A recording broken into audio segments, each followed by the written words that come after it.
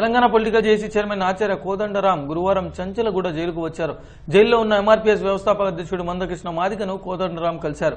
Tank bund వద్ద ధర్నాకు ఉపక్రమించారన్న కారణంతో మంద కృష్ణ మాదిగను పోలీసులు అరెస్ట్ చేసి జైలుకు తరలించిన సంగతి తెలిసిందే. దీంతో ఆయన్ను కోదండరాం గురువారం కలిసి మాట్లాడారు. వెంటనే ఎత్తివేయాలని ఇవాళ మేము డిమాండ్ చేస్తున్నాం జేఏసీ తరఫు నుంచి.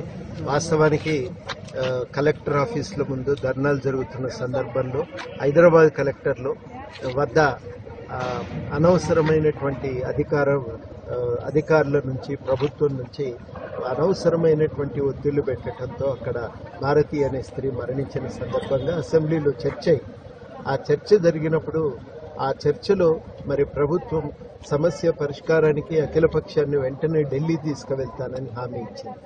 అనుకున్నట్టుగా ప్రభుత్వం గనక అఖిలపక్షాన్ని ఈ రిజర్వేషన్ వర్గీకరణ విషయమై ఢిల్లీ తీసుకుని వెళ్లి ఉంటే ఇవాళ నిరసనకు కూడా అవకాశం వచ్చేది కాదు, నిరసనకు అవకాశం తలెత్తేదే కాదు. కానీ ప్రభుత్వం యొక్క నిర్లక్ష్య ధోరణి కారణంగా సమస్య పరిష్కారానికి ప్రభుత్వం కదలకపోవటం వల్లనే అనివార్యమై తమ డిమాండ్ల సాధన కోసము ఏ ప్రజా సంఘమైనా ఆందోళన చేస్తుంది. అదేవిధంగా ఎంఆర్పీఎస్ కూడా ఒక ఆందోళన కార్యక్రమాన్ని తీసుకున్నది.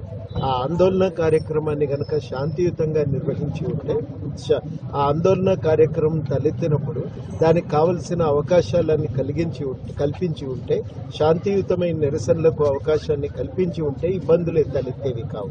ఇలా హైదరాబాద్ లో ఎక్కడ కూడా నిరసనకు వేదికలు లేవు. ఆ వేదికలు లేకపోవడంతో ఎవరికి వారు తమ పద్ధతుల్లో తాము నిరసన వ్యక్తం చేస్తున్నారు. ఏం కొత్త విషయం ఏం కాదు. తెలంగాణ ఉద్యమంలో కూడా మిలియన్ మార్చ్ చేసినాం. ఇట్లాంటి అనేక కార్యక్రమాలు చేయవలసి వచ్చింది. ఆ నిరసనలు తలెత్తినప్పుడు ప్రభుత్వం చేయవలసింది ఏంటంటే నిరసన తెలిపినందుకు అరెస్ట్ చేసి కేసులు పెట్టడం కాదు, డిమాండ్ను పరిష్కరించి వాళ్ళని శాంతపరిచే ప్రయత్నం చేయాలి. డిమాండ్ను పరిష్కరించే బదులుగా నిరసన తెలపటాన్ని నేరంగా మార్చి అరెస్టు చేయటం చాలా అన్యాయం.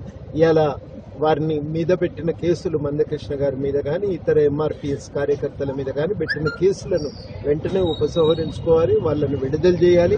వర్గీకరణ కోసం ఒక అఖిల పక్షాన్ని ఢిల్లీకి తీసుకువెళ్లాలని చెప్పి ఈ ప్రభుత్వాన్ని మేము ఈ సందర్భంగా డిమాండ్ చేస్తాం.